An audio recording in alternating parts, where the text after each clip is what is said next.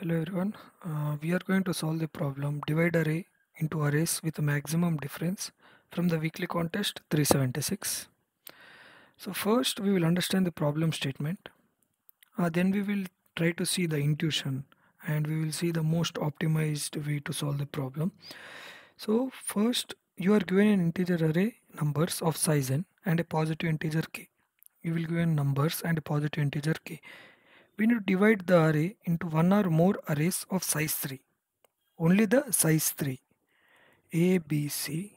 Only size 3. Then E, F, G. With only size 3 we can divide into one or more arrays. Each element of num should be exactly in one subarray. Every element, if A is there, then A should be present only in the one subarray. It should not repeat in other subarrays. The difference between any two elements in one subarray is less than or equals to k. So if you see, we have three elements.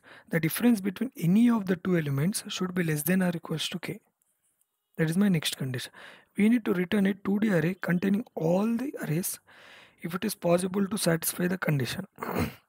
Now we need to return the all the subarrays which satisfy this condition.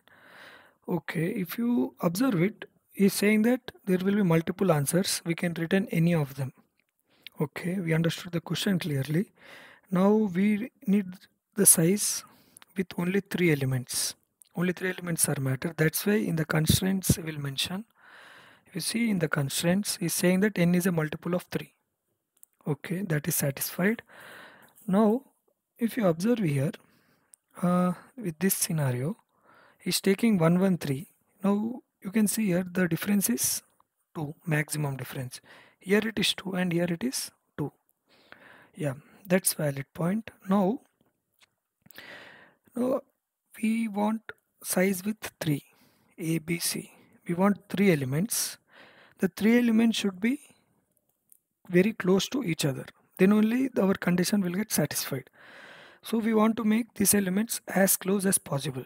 If you want to make them as close as possible, first thing comes into mind is the sorting.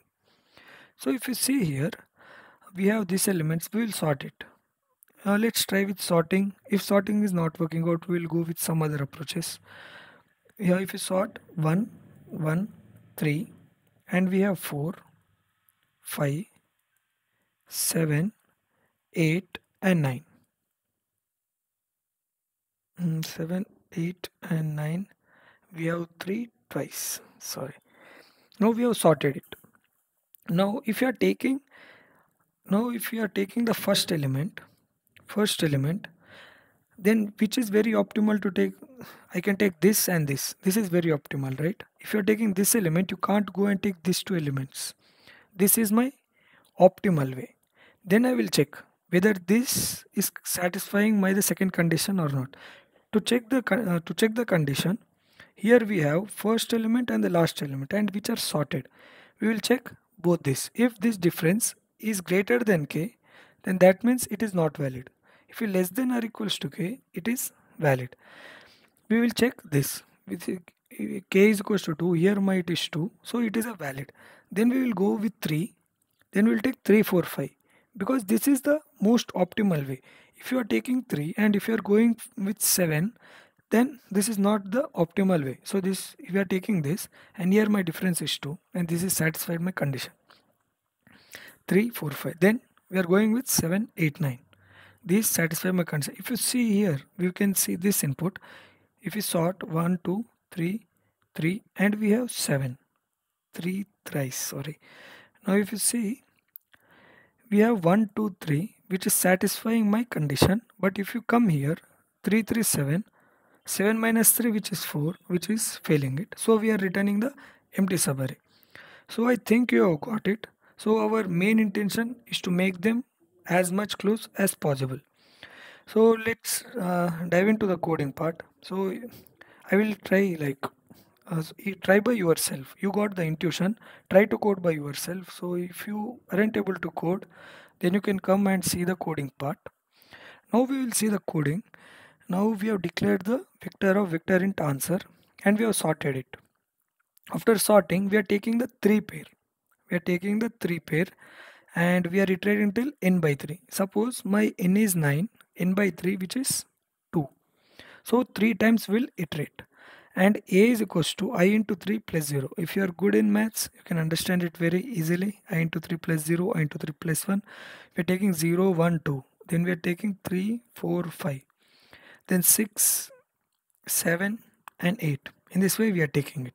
Now after taking that, we are checking c minus a less than or equals to k. If it is less than or equals to k, we are pushing into the t, which is my temporary vector, and then I am pushing into my answer vector. If this condition is failing, then directly I am clearing the all the vector I am answer, I am clearing it, and then I am returning, or else I am returning my answer. So here my time complexity will be order of n into log n, because we are using the sorting part, and my space, which will be all we are storing in the answer. How many elements we are storing? Total n elements we are storing, so it will be order of n. I hope you understood the intuition part. So if you understood it, please consider to like, and if you are new to the channel, please do subscribe. So we will meet you in the next video. Thank you.